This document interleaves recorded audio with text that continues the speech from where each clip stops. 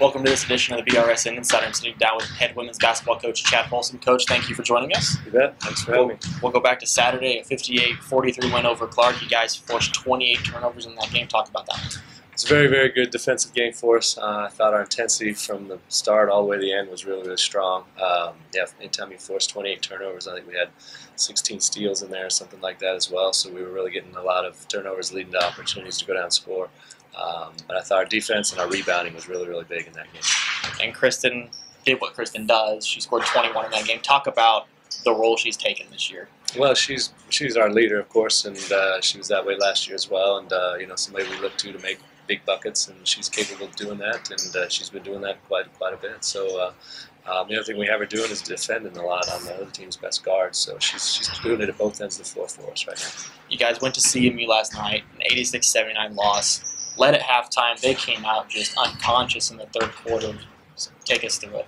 Yeah, we were playing back and forth. I thought the whole first half. The transition game got to us in the third quarter, second half. They started attacking us a little bit better in transition there. Got some open shots, and we struggled a little bit on containing them. And on the other side of it, we weren't putting the ball in the basket. I think we had one field goal in the third quarter, so it's hard to stay close there. But we did make free throws, and then we were able in the fourth quarter to cut it to 2. So I was proud of the way our ladies kept fighting and didn't fold, and fought all the way to the end. So that was a good sign. Kristen and Kayla both had 18. Talk about what Kayla's done here this past month. She's really stepped into a bigger role, and she's come up really big for you guys. She has. She's stepped up big in that inside position for us as a post, and she's been dealing with an injury all semester, but it doesn't seem to bother her, and she's been doing a great job. She's been scoring double digits almost every night for us, and doing a great job rebounding as well, and takes a lot of charges. I think she might be one of the leaders in the league in taking charges, and she does a good job of that for us as well. And I forgot to mention it, but Natalie Samarin in that game against Clark had a double-double. Talk about what she's done backing up Kayla. It's been good. She came off an injury all first semester, really didn't play at all until after Christmas, and each game seems to be getting better and better.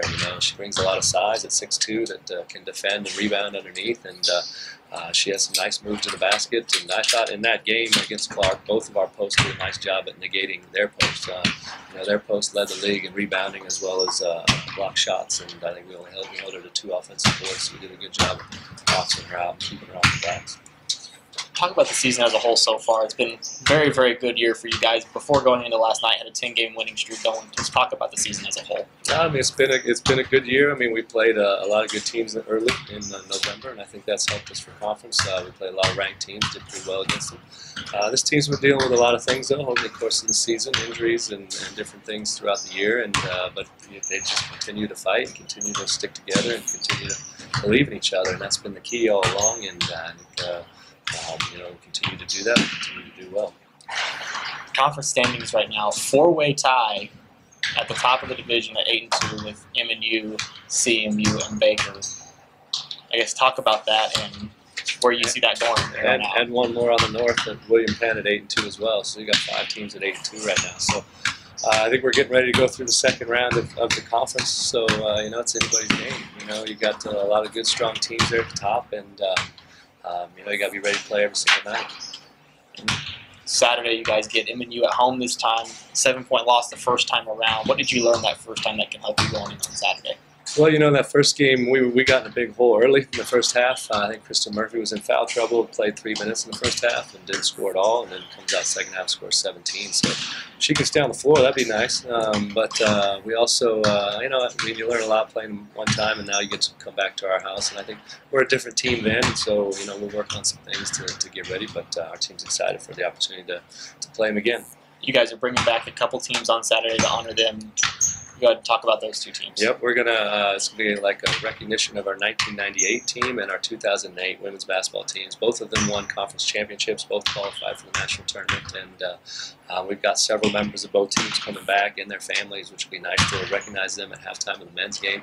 And then we're gonna have a dinner with them and their families and our current players right after that. So it'll be a nice time to recognize. It's been 20 years and 10 years since those 2 teams won conference titles. So it'll be nice to be able to honor them on Saturday. All right, Coach, thank you very much for joining us. Best of luck on Saturday. I appreciate it. Thanks, Dakota. Head women's basketball coach Chad Folsom on the BRSN Insider. A wise man once said, "The world offers you comfort, But you were not made for comfort. You were made for greatness.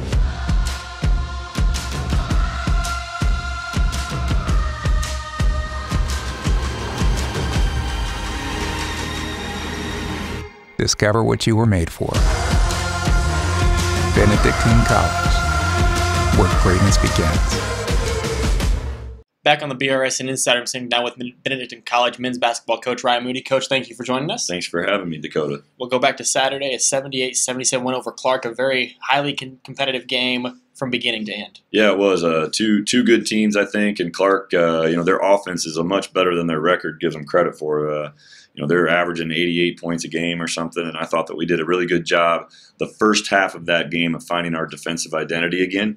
Really, I think we held them to 29, 30 points and just did a really good job, and then it kind of got away from us in the second half. We built a lead, maybe got a little content, lost a little bit of our defensive edge, and they banged in some shots, and all of a sudden now you're in a possession-by-possession game the last few minutes, and I thought our guys did a really good job of digging in, sharing the basketball, finding a way to win that game, and things hadn't gone our way, the previous game, and just kind of letting that go and moving on to this one. So it was a good win for us. And talk about that three for Adam Cutney there at the end. Was that how you drew it up, or? Yeah, no, I wish we could take total credit, but no, that was the players just doing their thing. We did have a play coming out of that timeout where we run a little bit of action to get Kevin kind of going downhill with some choices for some of his teammates, and that didn't work. So at that point, our guys are just playing and trusting on the things, the fundamentals that we work on and their instincts. And Kevin did a great job of drawing two on a ball screen, drew his guy and Adam's guy, and was really unselfish and threw it back. Adam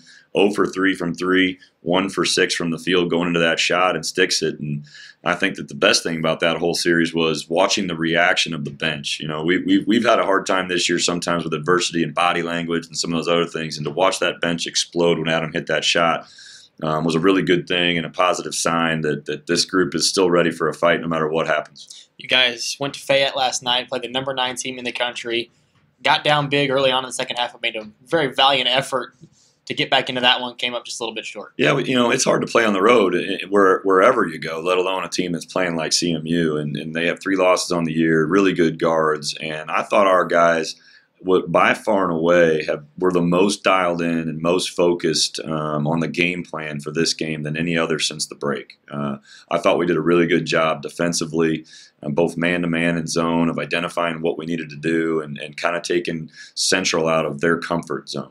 Unfortunately, the defense was pretty good for about 35 minutes, but we just couldn't get it going in the first half. I mean, we had some bad turnovers, some turnovers where typically it's a guy who catches it and lays it in, it goes through his hands and out of bounds. We missed some shots, and we were just kind of in a rut.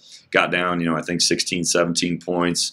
Ended up battling back in the second half, like you said, cut it to 1, had 3 different chances, 3 different possessions to take the lead, down 1, and just could not get over that hump.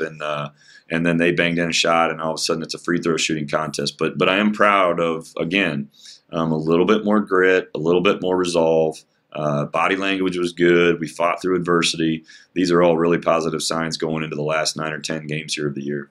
And a big part of that comeback last night was Thomas O'Connor. Scored 22 points, hit 6 threes. Talk about what he meant to the team last night. Well, Tom can really shoot it. I mean, everybody in the league knows it. Everybody in the nation should know it by now. Super consistent.